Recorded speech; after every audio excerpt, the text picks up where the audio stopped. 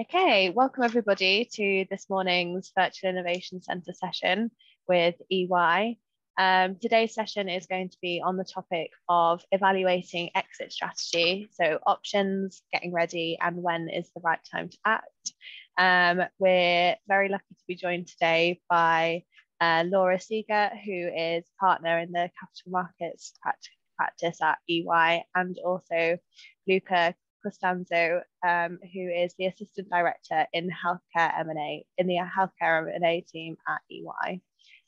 So today they're going to be discussing, they're going to be giving you an overview of the various exit options for shareholders of life sciences businesses, highlighting the drivers of M&A activity and the impacts that COVID has had on this, and also outlining how to prepare for life sciences M&A deals, such as due diligence process and other preparation considerations, among other things, I'm sure. And we also have some time for Q&A at the end. So please feel free to pop any questions in the chat box and we will do our best to pick them up from there. As you may have already noticed, this session is being recorded.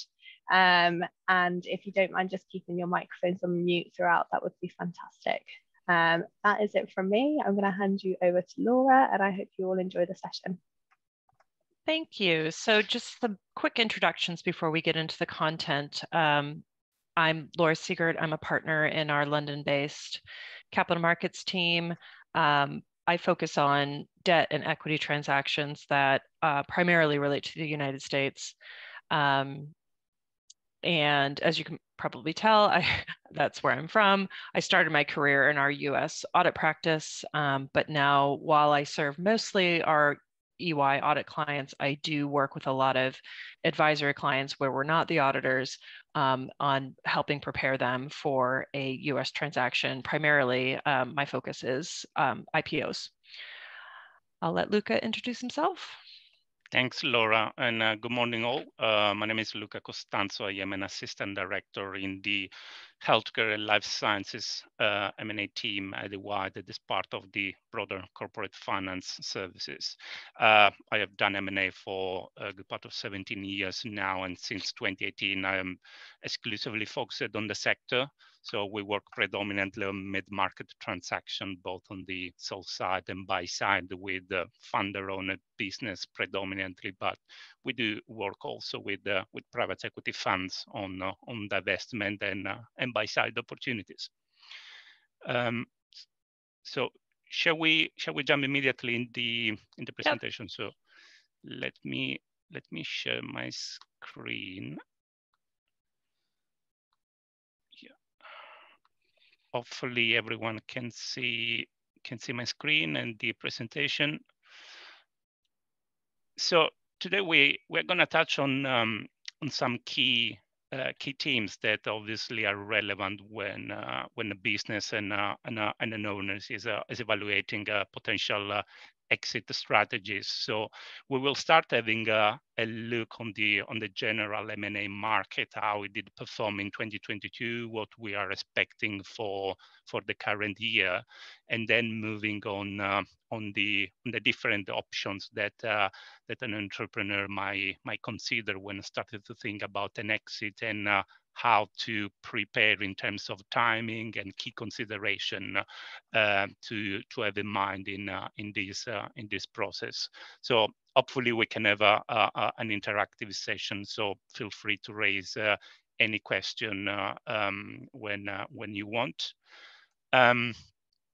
So starting to look at the M&A market, obviously it's not a secret that 2022 has registered a slowdown of the M&A activity, and this is true across all the sectors, not specific for the life sciences. But if we look at the specific sector, in terms of volume compared with last year, the activity was down circa 27%, but the big drop was in terms of deal value, where we see that with 100 billion roughly of counter value of the transaction for the entire year, this was down circa 53% compared with previous year.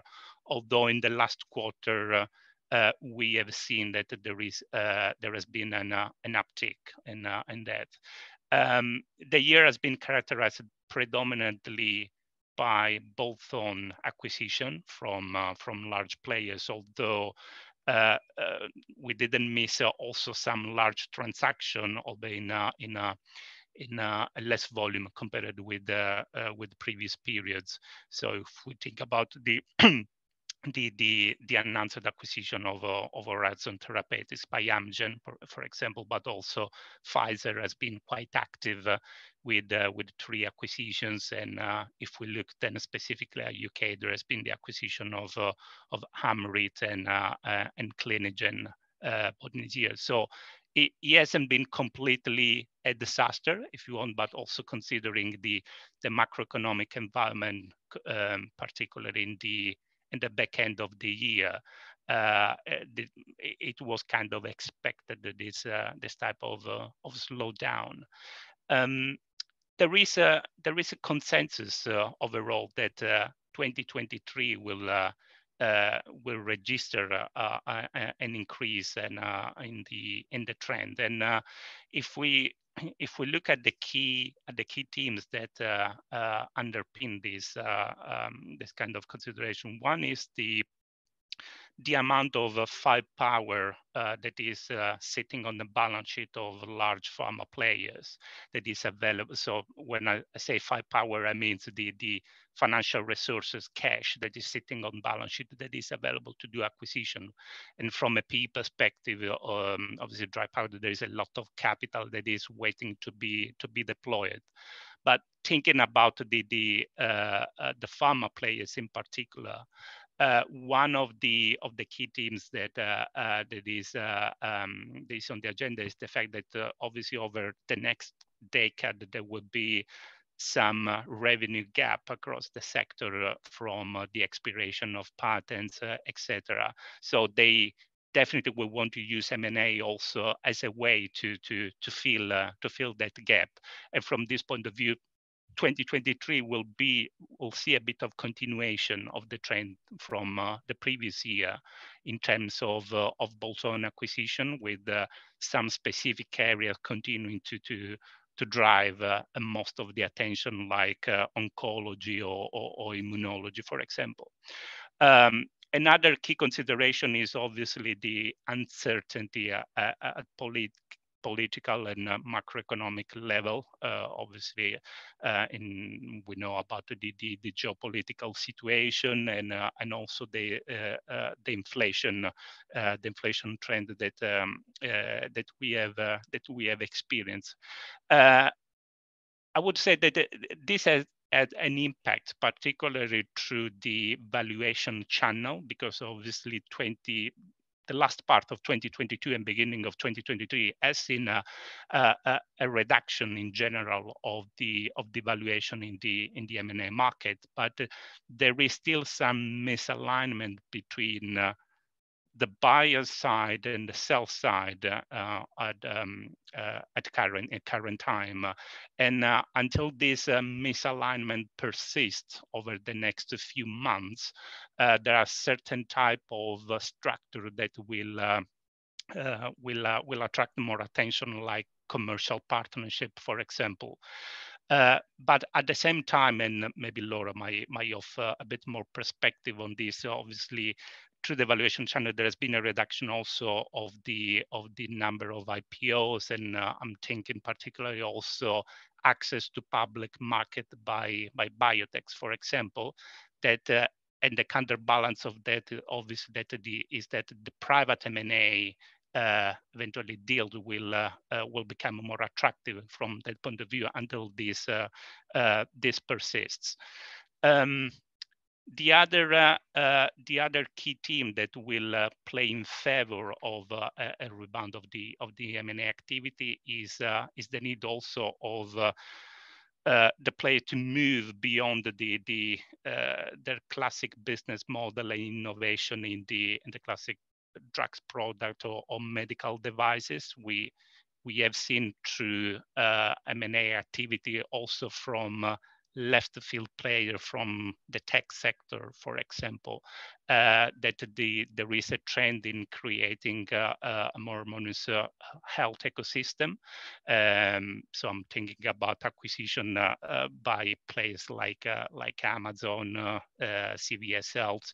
So there is a convergence of other type of capabilities that go beyond the classic drug and medical device development. So in general, 2023 is expected to be that will be a stronger year than 2022. Laura, anything to add before maybe we move to the strategic options for? Yeah, I think, during the pandemic, we just saw a record number of listings in the US in particular. And now with a bit of the slowdown and maybe not the markets being as, attractive to some companies, you're absolutely right that people and companies are thinking, well, I need to do something. I need to raise capital, or I need to, how can I further move my R&D or my clinical trials? So you're absolutely right. I think folks that perhaps were originally on a straight IPO timeline are now looking at other options, including M&A. And I'll talk about some of the other options that companies are being presented with. But I am having more and more conversations in recent months that we are seeing that desire to approach the US IPO market more, and companies are getting ready for when that window does open up. So I can get into that more when we talk more specifically on the IPO options, but I am pleasantly seeing more companies and talking with banking institutions that 23 will be kind of the turnaround year. Thanks, Laura. Moving on to the agenda, let's see what are effectively the options that a business owner might have in front of her, him when considering an exit. So obviously the natural default option in reality is remaining invested in the business and continuing to grow, because that's also an option that usually is kind of forgotten, but it's there. I think when evaluating the exit versus the remaining invested, the key things to consider are obviously the opportunity cost of the potential lower growth trajectory. So the key question in this regard is, are there growth opportunities that the business is missing because of the limitation of the lack of the resources, so that requiring opening the capital or a partnership? And the other important element is obviously the personal horizon of the entrepreneur, or if there are multiple shareholders, the alignment of their personal horizons. I think this is important to highlight because when considering exit the business, obviously it's not an overnight decision, but need to be carefully planned and prepared well in advance, and because there are a number of things to consider and prepare before effectively going live on the market. But in terms of effective transactions, so from an academic perspective, we tend to divide the two macro options with between a PE venture capital type of deal or a trade sale, so to a strategic type of bias, and we will talk then immediately after. Well, actually, Laura will talk about the IPO. So what are the key difference or commonalities between these two elements? So a PE VC type of deal is normally considered to be a way of partially cash out from the business. So in a way, de-risk the entrepreneur position and in terms of concentration of the wealth in the business, and at the same time maintaining the potential upside from the future growth, because the entrepreneur will still remain partially invested in the business and will work along the financial partner in continuing to grow it. So when thinking about a partnership like this one, obviously things to have very clear in mind are the achievability of the plan and the commitment of the funder and the manager in delivering that growth plan. The fact that there will be inevitably a loss of control, and there will be a higher requirement in terms of reporting, sharing strategic decisions with the partners, etc. And at some point, there would be potentially also a divergence of interest between the funder of the business and the financial partner that will have, roughly speaking, a medium-term horizon. Normally speaking, in 3 or 5 years. For VC might be longer. So when thinking about going through this direction, is important to have that clarity that these things will need to be addressed. The sale to a strategic player instead, the trade sales, might happen in different structures. So you might have the complete full exit, so full sale to a trade player. So in this way, basically the entrepreneur obviously take money off the table completely. There might still be some upside from some earn-out mechanism, but typically there is no upside from the longer term growth of the business. Or there might also be the opportunity to plug basically the product of the business into a strategic platform and still remaining invested. So from this point of view, this type of structure might be more similar to a PE/VC type of deal, in the sense that the entrepreneur obviously remain invested, and there is the potential upside from the continuing of the growth of the business. The key differential point is obviously the horizon, because obviously a strategic player doesn't have the same type of mid-term horizon like a private equity. So in this regard, it's important from a shareholder perspective, understanding what is his personal horizon, because you need to have clear in mind also what might be further down the line the full exit, for the options for the full exit from the business.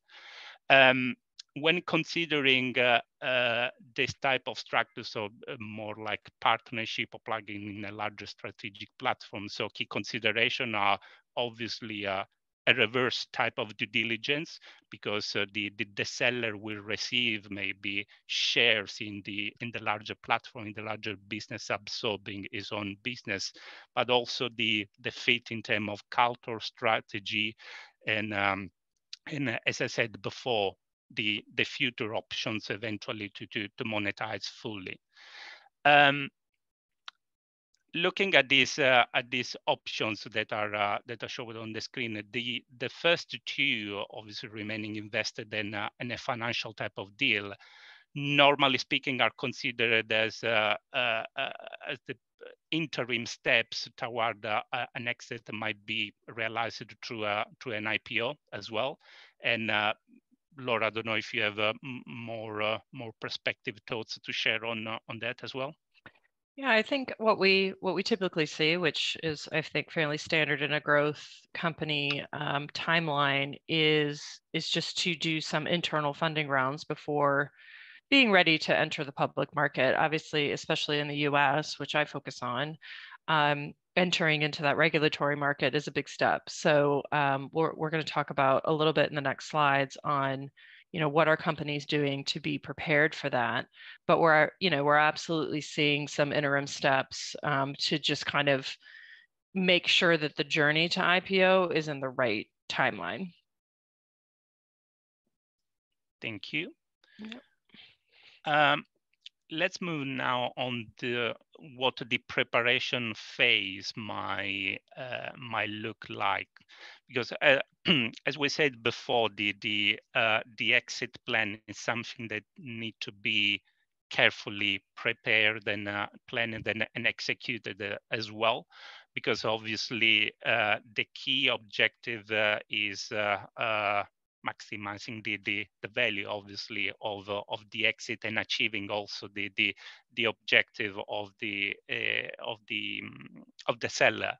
I think the key messages that we would like to highlight to this slide is where we have seen more often than not things going wrong effectively. So common traps, basically, that then see this planning failing to achieve the expected objectives. One is prioritizing the minimization of the timetable, actually, of the value maximization. So try to accelerate in an unsustainable way the go-to-market without a careful preparation. And this is a common way of failing to achieve those objectives that were at the very base of the decision. But other things that require a careful preparation are obviously the development plan of the business. So making sure that that is credible, achievable, underpinned by sustainable metrics and assumption. Also the commitment of the manager in the possibility to deliver a challenging development plan that underpins a compelling equity story. We have talked about accelerating accelerating too much effectively the preparation phase and going to market too soon without maybe addressing some issues that there might be at different level, operations or legals or tax or others. So key question are is the legal structure, for example, of the business the right one in this moment to go on the market, or is the potential tax liability arising from the sale? It's possible to manage that liability, minimize the value leakage from tax liability, etc. So the planning and the planning and of this phase before going to the market definitely help to address as many as possible of these potential issues that further down the line may have a negative impact on the value creation from the exit. And moving on this same line, so this slide is mainly aimed to summarizing basically key question that a business owner might ask when preparing during this phase and planning for the exit. So some of this we have already touched before, so I won't go through repeating them. Valuation is obviously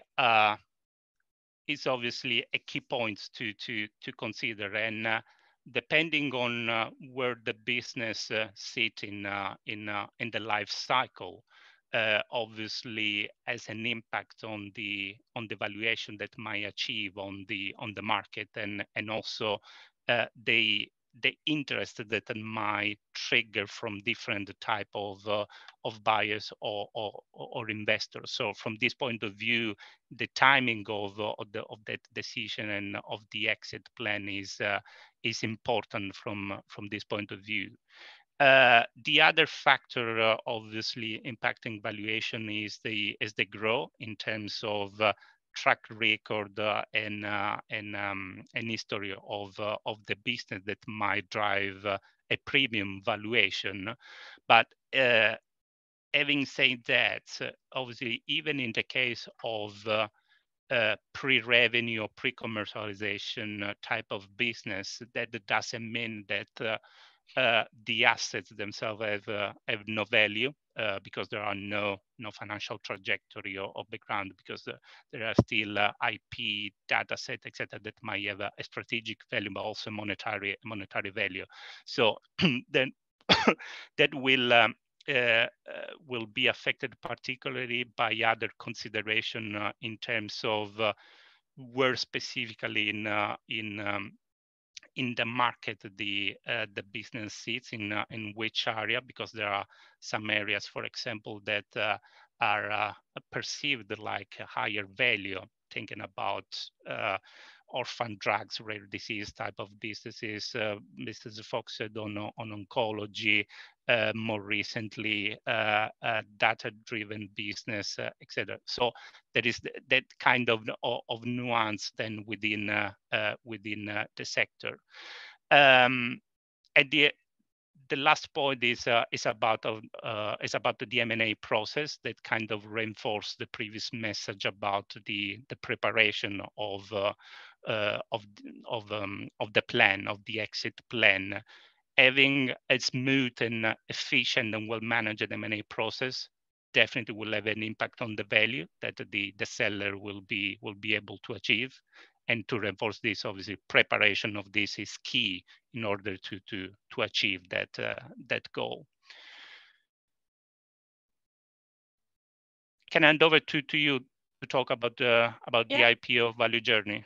Yeah, and Luca, you mentioned something on that previous slide that I think is really important in an IPO situation as well, and that's that timing concept. So anytime I'm talking with my clients or someone who's looking to do a US IPO and they say, well, when do you think would be good timing? It really does come down to, do you have that equity story? Do you have a data readout that is going to change that equity story, whereby it's going to be extremely valuable information to have because you've got a positive readout? So I think that it underpins probably the timing for most of my life science and biotech clients on when they would go. So moving on to then this next timeline slide, I'm not going to go through all the points here, but I think what we wanted to talk about today is just making sure that good preparation is extremely important on a whole variety of levels. I think there was a time a few years back when the market was so hot that companies just wanted to go, and they wanted to go in 8 weeks. And some advisors would say, absolutely sure, we can take you through it in 8 weeks. And I just advise on, hold on, don't get too excited that all IPOs can be done in 8 weeks. There is some significant prep that needs to be thought through, and making sure that you've lined up the right advisors. Me sitting on more of the accounting and finance side, I never want the financial statements, for example, to be the blocker of a company wanting to list at the appropriate time. So really thinking through, okay, right, if I want to go in 2024, what could I be doing now to get some of the historical information done, audited, and in a format that's going to be accepted by, in this case, the SEC in the United States. So, what could we be doing now to just get some of that effort, which, can be quite substantial, out of the way, whereby when the full working group is compiled, so that's bankers, SEC attorneys, underwriters counsel, we're not talking about a moving target with the financial statements. It is really, okay, how are we going to market this? What do we want to put in the registration statement? What is the equity story? And really work towards that timeline. So I really encourage anybody who's thinking of going in the next 12 to 18 months of having just that thought process of what could I be doing now that would impact, and provide a benefit for the future. And then I would also encourage to think about, right, when I become a public company, what does my function need to look like? That can be anything from finance and accounting to investor relations to legal and into tax. What is the new company now that I'm going to be a publicly listed entity? And of course, there's costs associated with that. So making sure, the IPO raise and listing is a one-day event, and it's extremely exciting, and I love taking companies through it. But there is a obligation going forward that's got regulatory scrutiny associated with it. So are you ready to operate in that environment as well? So it's just kind of having that step back to say, is the timeline that I want to become a public company, are we fit for purpose? What do we need to enhance? What consultants do we need to bring in? What positions in my organization do I need to permanently fill in order to be able to say, yes, I am ready to be a public company? Right. So, yeah. Thanks, Laura. I think this cover the key concepts that we wanted to highlight. There are a couple of final pages about how we operate in the sector. We do differentiate. Probably the two key points to highlight here. One is the breadth of our expertise, and also compared with other players on the market. We really have a suite of expertise across the M&A, legal, tax, and strategy, so that can. I'm used to say that I rarely find myself in the situation where I don't find someone in EY that has an answer. It's given the breadth of expertise. So that's definitely a clear strength. And then this slide to give the idea of how life sciences is an important sector for us. And what I like here particularly is the fact that we have the expertise that allow us to work with both big names, but also mid-market and lower mid-market companies. And really, that's the beauty of having this large set of capabilities and expertise in-house. And I think that there are a couple of valuation data points in the background. So.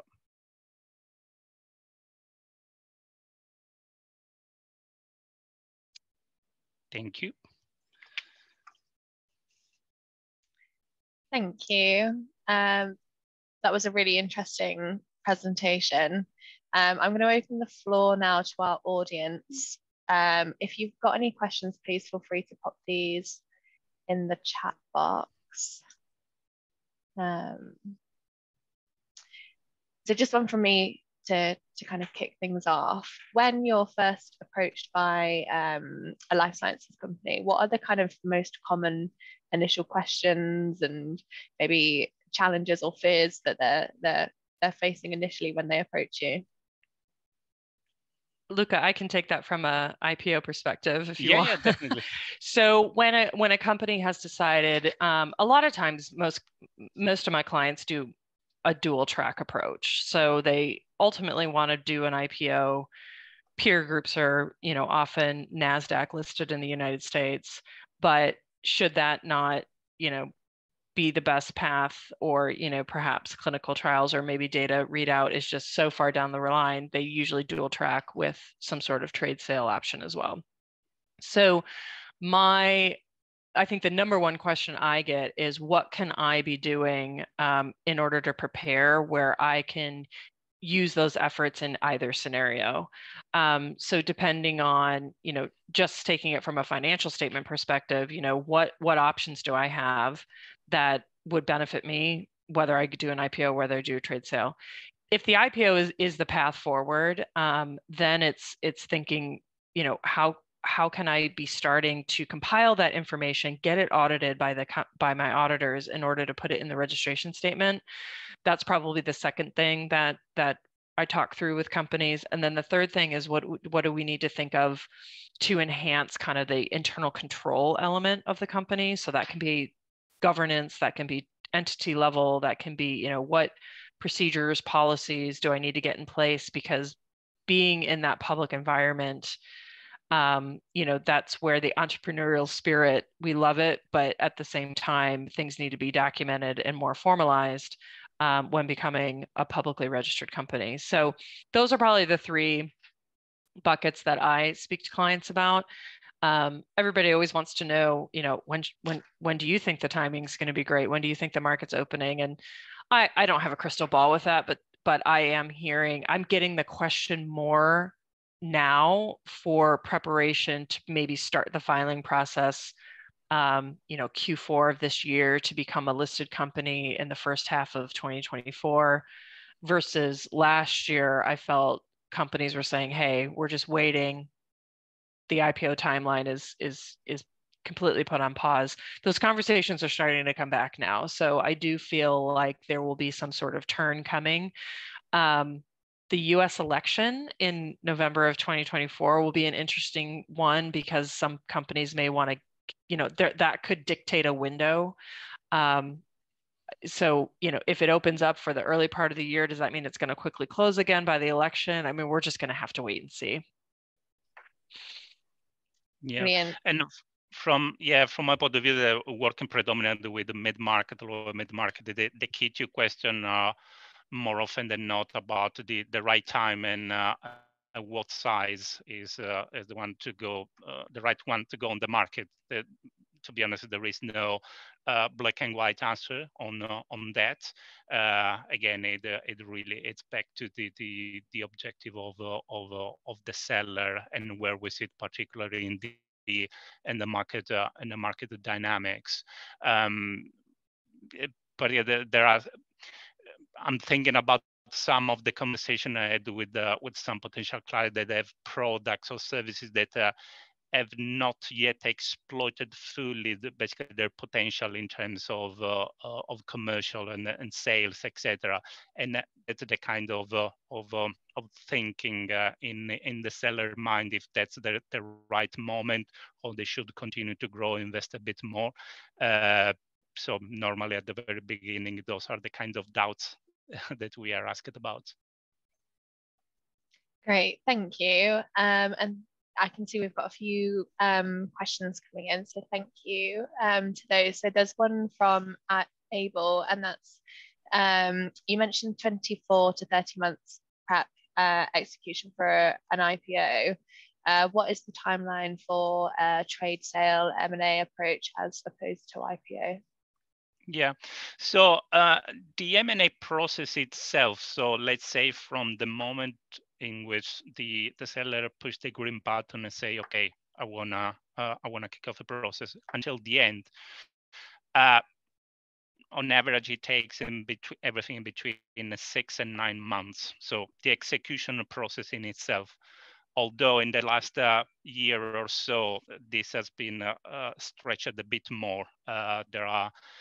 There are a number of deals that more often than not goes also beyond the 12 months because of the particular situation where we are in the market.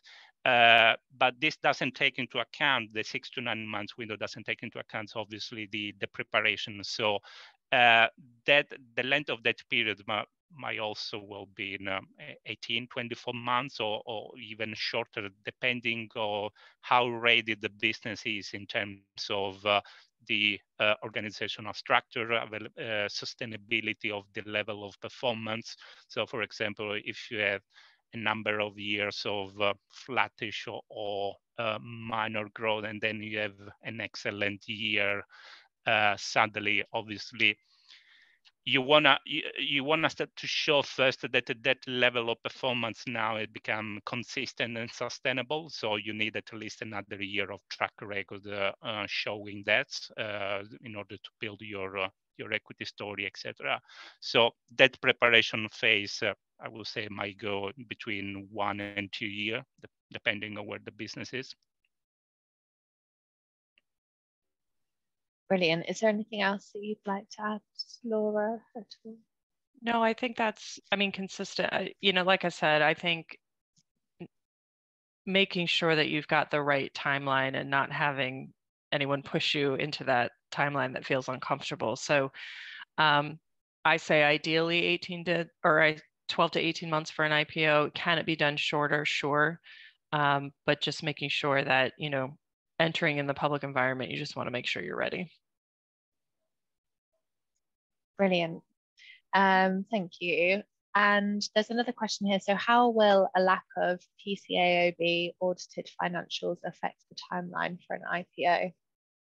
So it's a great question. The SEC will not accept a filing that does not have financial statements in line with the PCAOB audit. So it's important to, let's say if you're going to go in 2024, if you meet the requirements of a smaller reporting company or an emerging growth company, you would only need 2 years going into that registration statement. So you're looking at now, 2023 and 2022, depending on when you go. So I would be talking to your auditors now about what they can be doing to get those PCAOB audit procedures done, at least to the extent where it's very minimal once you know your timeline. From my audit experience, especially with pre-revenue biotech and life science companies, it's two things that uplift to a PCAOB audit. It's auditing to a lower materiality, so sampling and what is material just requires more work that needs to be done, because there are guidelines in the industry that say we need to audit down to a lower threshold. So that's the first effort. And then the second effort, there's just more documentation around the related parties and some other areas that the SEC is focused on that we have to then put into our files. So there's more effort on gathering that documentation so we can issue a PCAOB opinion. But it is a really good question because, again, I would hate for the audit to dictate your timing. So the more of those procedures that you can bring forward, have those discussions with your auditors, I think it'll greatly benefit you and probably take some pressure out of the timeline. Brilliant. Luca, is there anything you'd like to add? We've got a couple more questions coming in. No. Fab. Perfect. No, so awesome. So what options are available for a biotech with promising assets at the preclinical level, a short cash runway, 6 to 12 months, not ready for M&A or IPO? Great question. I mean, the first thing that that came to mind is definitely the fundraising from a private investor.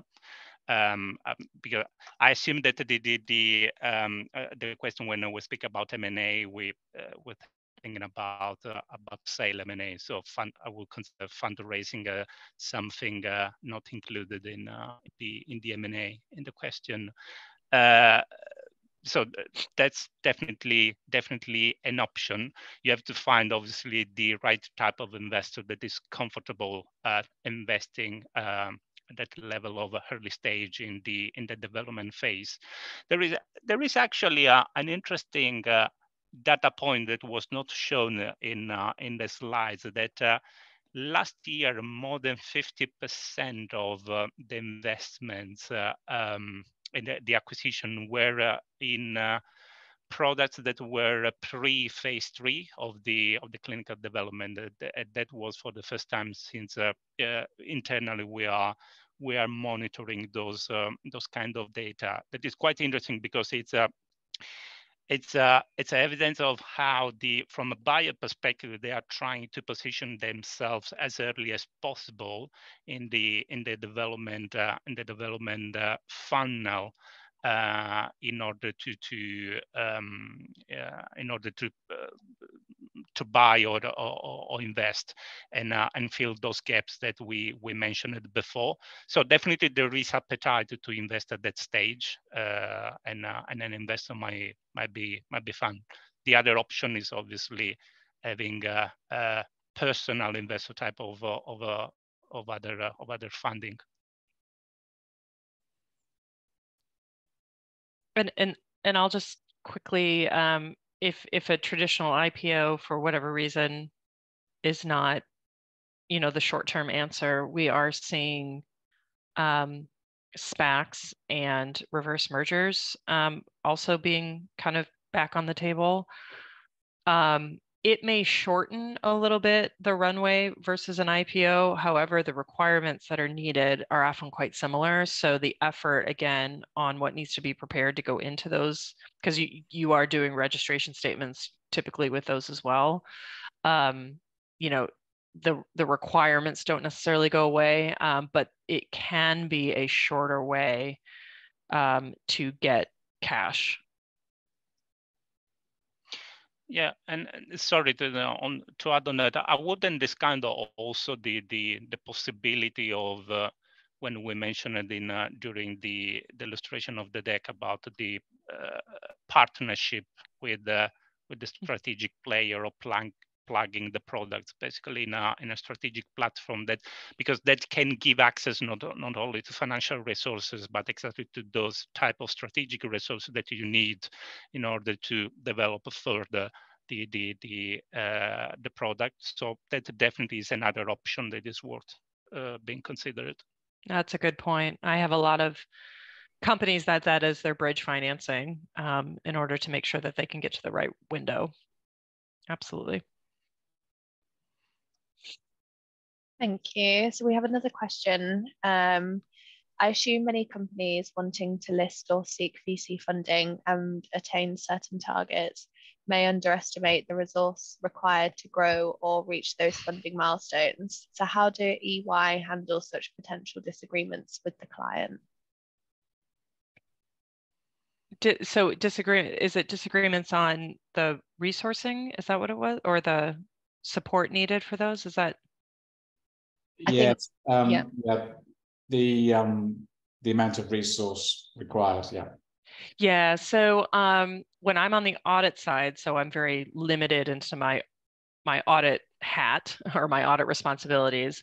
I typically encourage my companies that I'm working with to get some sort of advisory support, even if that is temporary, just to have, because I do think there's a bandwidth issue. There are boutique firms that can help in certain areas. Obviously, all the big four can help. We have a lot of advisory work that we do where, you know, we bring all aspects of the firm together. But what's nice about that is when you do list, let's say, you continue to have that support. So it's not like your advisory firm falls away, but you can do it in a way that, you know, can perhaps, you know, your reliance on advisors kind of wean down as you build up that finance function. So I think the challenging bit is trying to find that balance. So companies before the listing probably won't want to build up their internal function to the respect that they will want when they're a public company, but just making sure that you've got that support to get you through the process. And then, you know, as you build that team, as you build the resources you need, you know, especially from an internal control perspective, you can do that over the time that it takes, but you'll still have that support from advisors. I rarely see companies not bring in some sort of advisory arm or advisory firm. And again, it really comes down to that bandwidth. Yeah. Thank you. That makes sense. Yep.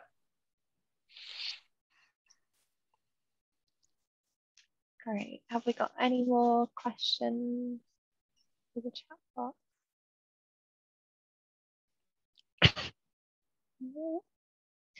So you shared some really great advice today, but I'm just wondering if you could give maybe like one very key takeaway that you would kind of shout from the rooftops to these companies. What would that be? So I think I've already said it. Don't underestimate the effort that goes into it, because when listing in the US, you want the SEC and the investor community to recognize that you're ready to be a listed company in the US. So you just want to be seen as part of that peer group that's already listed. So just don't underestimate that effort. But I think I've probably said that a few times already. It's a fun process, though. I enjoy doing it. Yeah, no, I echo what Laura said. From an M&A perspective, I think probably building up on that is do not underestimate the actually the help and contribution that an advisor can bring to plan that important stage. And I think that when choosing the type of supportive assistance, that my suggestion is try to understand really the expertise of that advisor, the knowledge about the market, the sector, the key players, and access to that, and do not focus only maybe on the more hardcore and financial metrics, because that can make the difference for the success of the M&A process. Brilliant, thank you. And we've had another question come in. How important is news flow to the success of an IPO? News flow as far as internal developments associated with the products, is that? Yes, okay. Very important. I think that helps get the excitement not only of the company, you know, why perhaps you're a differentiator in the market, why should investors invest in you versus another biotech. But I also think the timing of that is really important, especially because in the run up to an IPO, it's very important that what you're saying in your registration statement needs to align with perhaps something that you've already publicly announced or something that is going to be publicly announced. And your SEC attorneys will help you navigate kind of that timeline to make sure that you don't over communicate something that then, you know, in the registration statement either changes or is said in a different way. So I do think news flow is extremely important. I think it definitely helps, you know, get the excitement behind the IPO, which will therefore dovetail into, you know, how much is being able to be raised.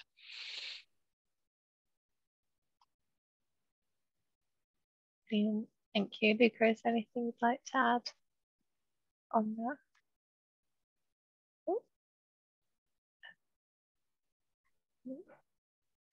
Okay, well, we have a few more minutes left. Are there any kind of final questions? No.